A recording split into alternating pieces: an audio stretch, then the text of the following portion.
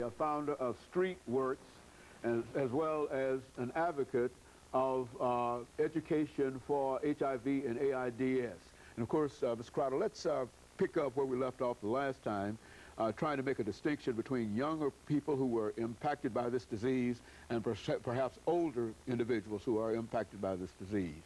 Okay, Dr. Haney, this is what's going on.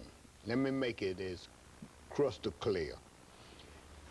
What happens is, with the advent of new medications such as Viagra, Cialis, or in these other new medications, what is happening is, what we're seeing now is older men are seeking out, with this medication, younger women. Let me give you a good scenario.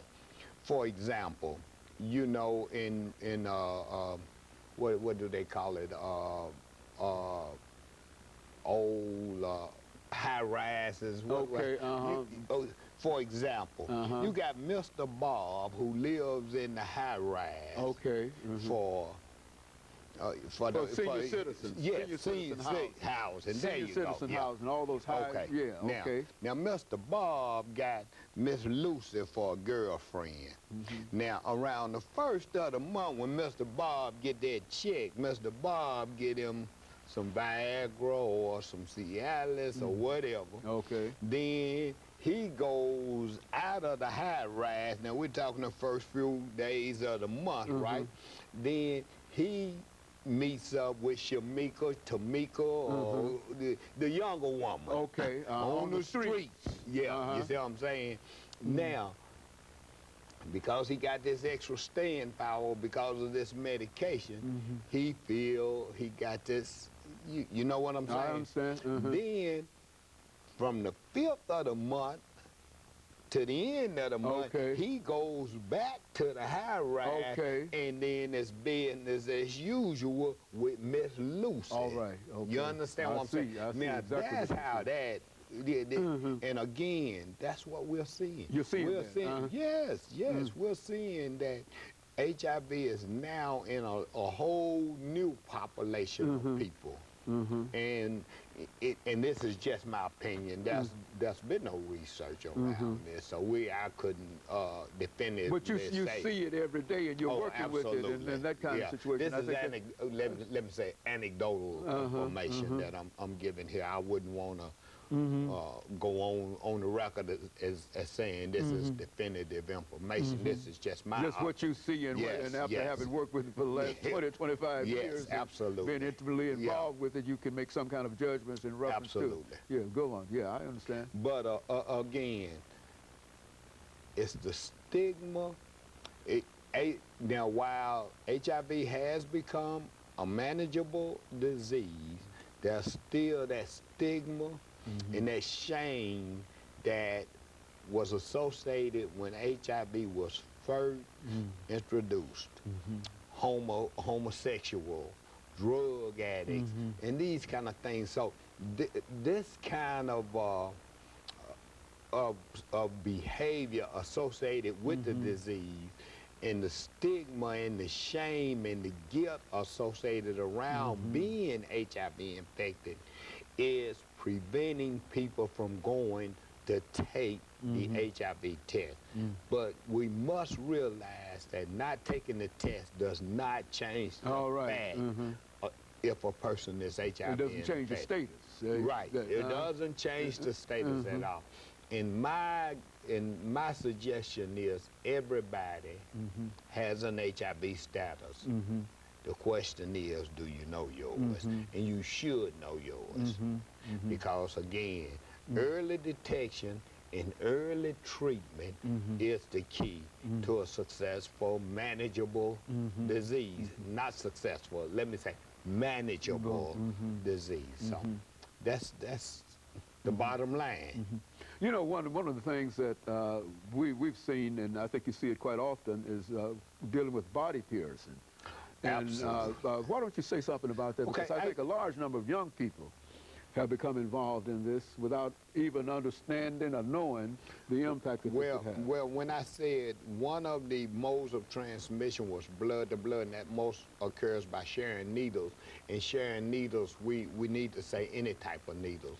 Now, with the advent of tattoos, body piercing, and all of that, you have to understand that long as those needles are not being shared by someone with HIV, then it's okay. But if you're going to get a tattoo, if you're going to have body piercing, just get it done by a reputable, licensed person, and make sure that they are using clean, sterile, and new needles, and you'll be okay. It's that a lot of times people go to the neighborhood person to get that tattoo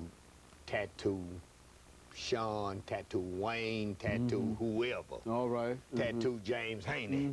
You see what I'm saying? And those type things also have a risk for transmitting HIV, sharing needles. And so that's a real problem. Yeah. Well, we're not seeing a lot of that, a lot of people becoming infected that way, but we want people to know that that is a potential risk. So, you know, that's where that goes.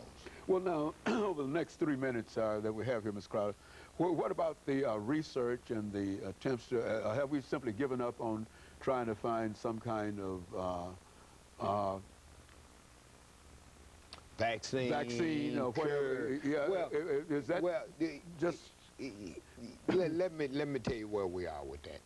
Number one, the United States is still, as we speak, over the last 10 to 12 years, there have been somewhere around 40 to 50,000 new HIV infections in the United States every year. One reason that is because the United States does not have a national HIV prevention strategy. We require that of every other country that we give money to, you know, for the National AIDS Fund, or if we give other countries like Africa or anybody fund their AIDS, we require that they have a national HIV prevention strategy, but we don't have one. Well, why don't we have one, Ms. Crowder? That's a question for CDC. And again, we are advocating as we speak for that. We're advocating as we speak. I am a part of a national advocacy group called Campaign End AIDS. We make sure that it's on all of the presidential candidates' platform. We go, I was in, what was the last debate? Was it South Carolina? No, it wasn't South. Pennsylvania? No, the one before that. But anyway, so but the next one is in Oxford, Mississippi. Okay. So we'll be a caravan. We travel from all over the country. Caravans of us go down to these debates to make sure that that HIV prevention and AIDS is on the presidential platform and agenda. Okay. So we do that, and it's a national advocacy group. And again, we have advocates from all over the country that will convene. But you just over the last minute, but you just don't have a national plan, and it would be up to the United States, and it would be up to the CDC to develop such a plan, and nobody's doing anything in that direction in reference to a plan. Absolutely. Is that what we're saying? Yes, and exactly. that we cannot fight this disease without some kind of national plan coming out of some kind of nationally recognized medical organization such as the CDC. And you would suggest that perhaps all presidential candidates and all individuals who are concerned with this disease ought to think in terms of having this national plan. Absolutely. Not just the president, every human being should think about this whole thing. Very good. And of course, Mr. Crowder, let me thank you again for bringing by that excellent information in reference to this disease. And let me encourage our audience to tune in again next week for another informative edition of Comments. Thank you and good night.